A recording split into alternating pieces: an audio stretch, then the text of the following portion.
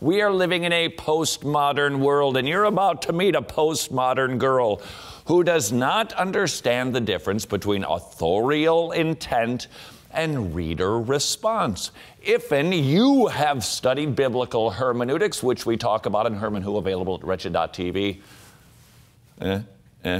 There's a monstrously big difference between what the author intended and how we are supposed to receive the information. This is a primary skill in biblical hermeneutics. Not trying to figure out how it makes me feel, how I interpret it, but what did the author desire to say? What was he or she trying to communicate? That is the task of biblical hermeneutics. And it's really based on what we thought was common sense. We used to simply accept that notion that if somebody says something to you, that is what they meant to communicate. But that was then, this is now. We are now living in a postmodern era where we believe that we can interpret almost anything any way that we want to.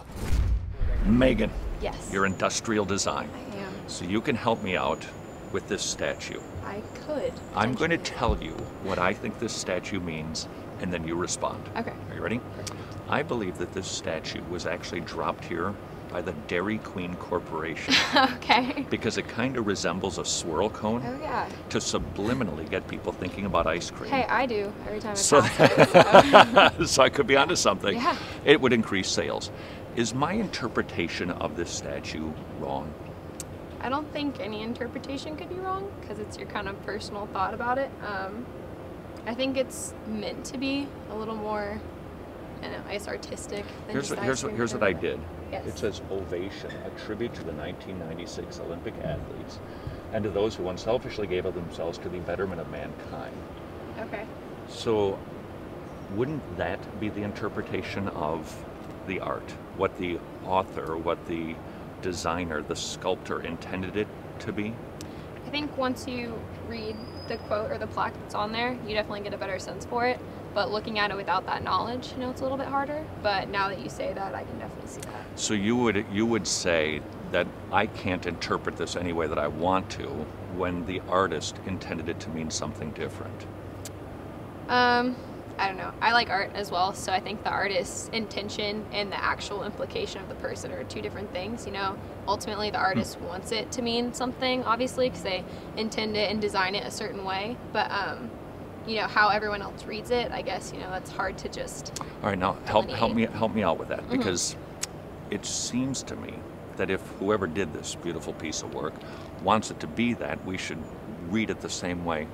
Can we interpret, say, literature any way that we choose to, or should we accept what the author was intending to convey?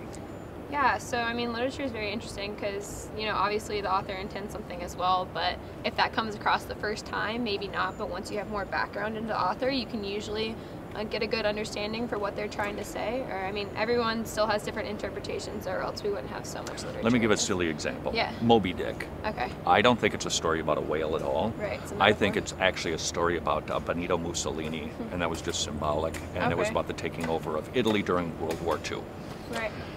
Now that is a little different than what I think the author intended. Right. Would I be wrong?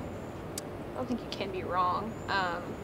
No, I think you can, you know, interpret things however you want. Okay. And so that's kind of like the beauty of literature and art. You know, you can kind of put your own spin on it, which is awesome. But, you know, maybe I don't see that same view, but I guess that's the whole point, right? The different interpretations and things. Do not fall into the trap, into thinking that this young lady is a dum-dum. She is anything but.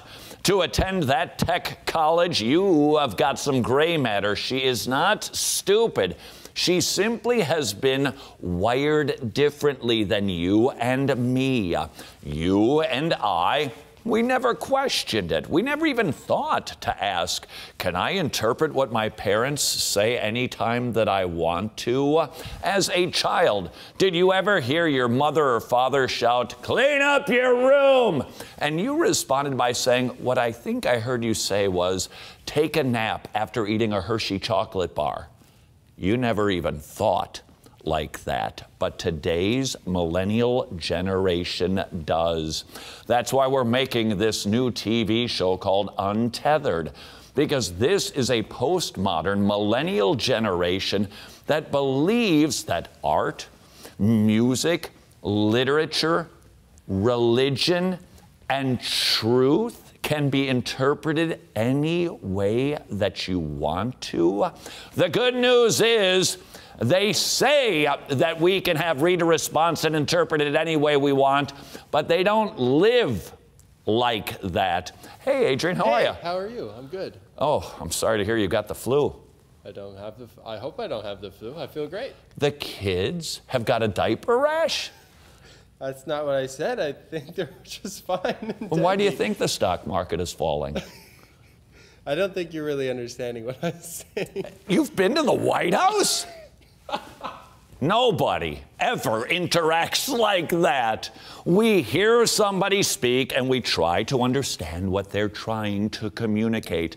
And that is the way that it should be when we read the Bible, when we interpret art, when we read literature, and when we desire to understand what is true.